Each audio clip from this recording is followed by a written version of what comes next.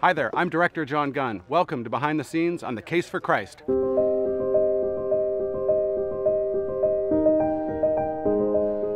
The Case for Christ follows the story of Lee Strobel on his own exploration of one of the most important topics in the universe, which is, who is Jesus and what does that mean to me?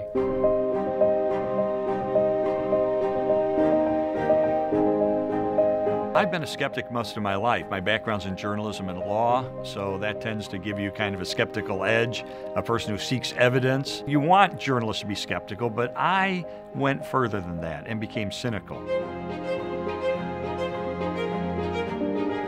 Linda was a Christian, and she became best friends with Leslie. Leslie is Lee's wife, and she's kind of the impetus of our story.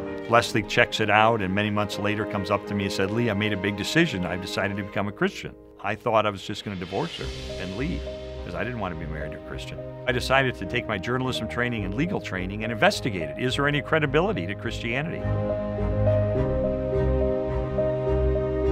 It took me a year and 9 months to investigate it, and I came to the conclusion ultimately that based on the avalanche of evidence that points so powerfully toward the truth of Christianity, it would have taken more faith for me to maintain my atheism than to become a Christian. My name is Russ Blackwell, and I play William Lane Craig. He is a world-renowned biblical scholar. Lee Strobel has called me, and he's been recommended by a friend of mine, and he has questions about the resurrection and the empty tomb. It really boils down to, do you really want the truth, or is your mind made up regardless of the facts? I was 17 the first time I read The Case for Christ. The book rocked my world because here was so many different sources from all different walks of life, believers, non-believers, skeptics, atheists, all over the map, who were specialists in their specified fields, who were saying, in what you're asking of my field and of my knowledge and of my expertise,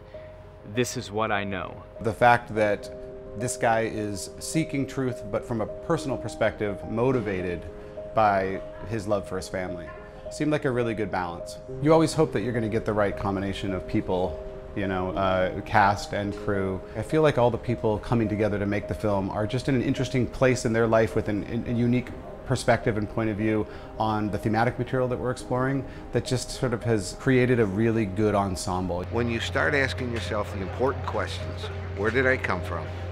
What is my purpose? Where do I go when I die? And is there God? This is the fundamental question, and you got to answer that first in your life.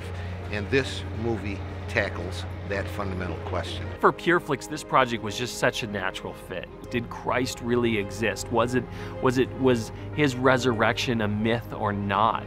And this really talks a lot about that, but it talks about it from a personal setting, from one man's struggle, struggling with man's greatest question. This story touches on themes that everyone can relate to: true love, faith, loss, doubt, and the importance of truth in our lives.